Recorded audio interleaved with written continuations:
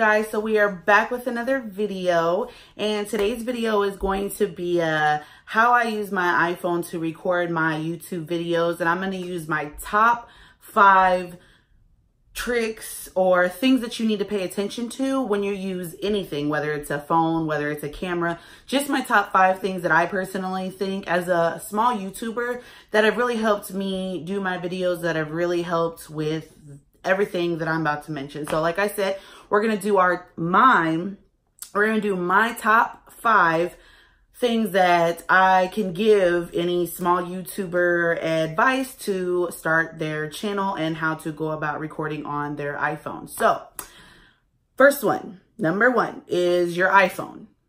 I'm currently using my iPhone. I do currently have an iPhone 10 Plus, so that is what I'm currently using to record my videos. Now, you can use any phone, really. I mean, as long as it's got good camera quality, because I mean, like, let's be honest, you don't really want to make a video and the camera quality is bad. So as long as you have good quality, which is something you can kind of change in the settings. I recently learned that there is a setting that you can go to your camera quality and change the settings of it, so that way it looks a little more smoother. So I recently have learned that personally myself just recently. So that's something you can check out. Step 2, making sure you have enough storage. If you're going to record on your iPhone, make sure, or any phone, like I said, any phone for that matter, make sure you have enough storage. It is so important that you do not record and then end up getting a couldn't save because you don't have enough storage. You don't want to run into that problem. Definitely don't. I ran into that so many times. So you're definitely going to want to make sure you have enough storage. That way you can record videos. Step number 3, the camera. Me personally, I use the front camera.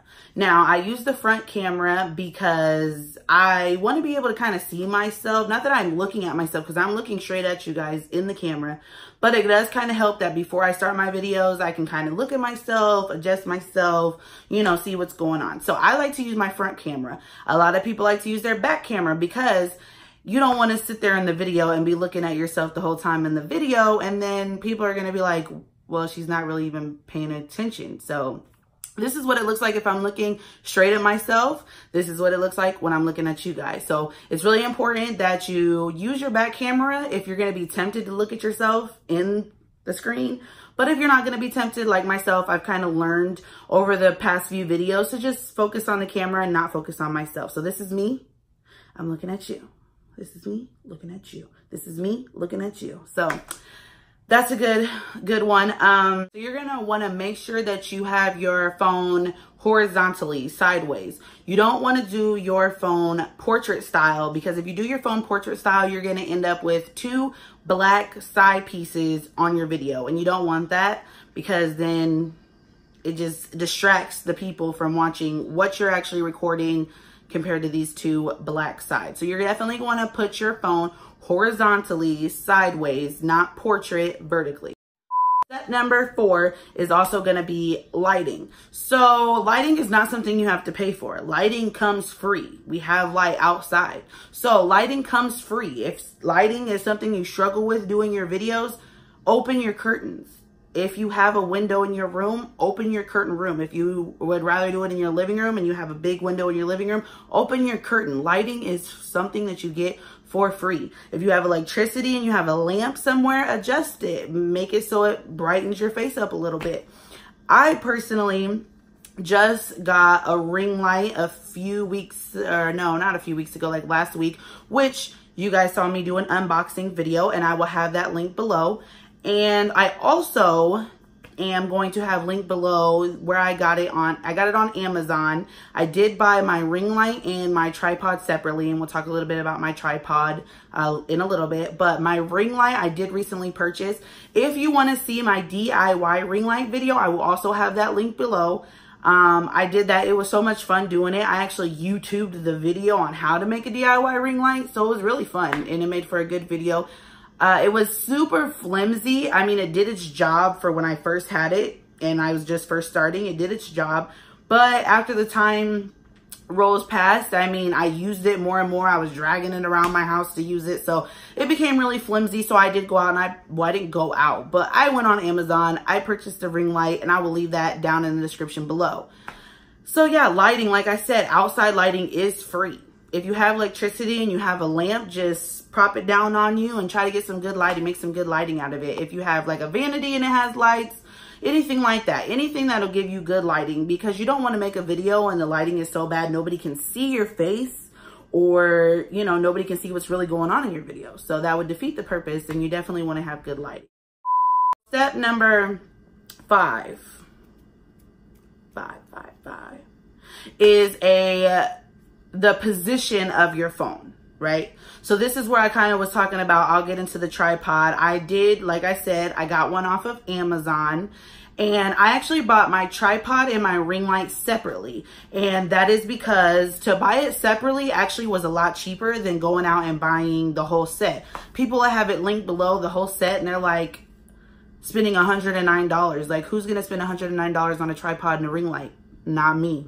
So I bought it separately, and I will also have the tripod linked below if you want to check out the tripod, if you want to check out the ring light that I bought separately, and it fits well together. It looks great. I look shiny.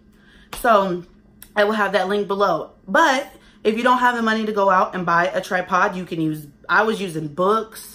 Anywhere I go, I try to find anything, a book, a chair. I was using just about anything, a water bottle. I mean, anything you can find to prop your phone on and it's going to keep it sturdy, use it. If you got it in the house and it's free, use it. Why not? Who said you have to go out and spend all this money on all this equipment? Nobody did. Nobody did. I know when I first started doing YouTube, I thought that I had to have the most expensive camera, the most expensive laptop. I was like, oh, we got to go to the store. I got to get the Canon MG7 II or the Canon MG9 ABCD. Who knows? I thought I had to get the most expensive one, but turns out I didn't. I have my phone and I made it work. I looked up videos, I did a DIY ring light, got some good lighting, and I made it work. So you don't have to have the most expensive equipment to make a good YouTube video. You really don't. I currently, like I said, I use my iPhone. I did just recently go out and purchase a ring light, but it didn't cost me nowhere near $100, nowhere near over $100. If you are looking for a ring light and the tripod on Amazon and you are interested in purchasing one but don't want to spend a lot of money, your best bet is to go lowest to highest. Don't just type in ring light and expect to find the most cheapest one off the bat. That's not going to happen. You have to go lowest to highest when you go to search. Edit your filter, because if you're looking for something inexpensive, they're not going to give it to you right off the bat. So go lowest to highest when it comes to searching for your ring light, when it comes to searching for your tripod. Go lowest to highest. That's my best advice I can give you when it comes to making a purchase on Amazon, is make sure you use that filter for lowest to highest. Because you don't want to spend a whole bunch of money, especially when you're starting out. You're a brand new YouTuber like myself. I didn't want to go and spend a lot of money. I have 3 kids. I don't have all the money in the world to spend on equipment. So that is where I went with it. But yeah, so I think that is pretty much it. That kind of wraps up the video and me trying to explain my top 5 things that I use to edit with my iPhone. If you're interested to see on what I use to edit my videos with, check the details below. That video will be linked. But if you're not yet a subscriber, please go ahead, hit the subscribe button, hit the bell button so that way you don't miss out on any future videos. And if you're a return subscriber, thank you. I appreciate it like always. Thank you for coming back. Thank you for being a loyal subscriber. I really do appreciate it. But until the next video, I'll see you guys later. Bye.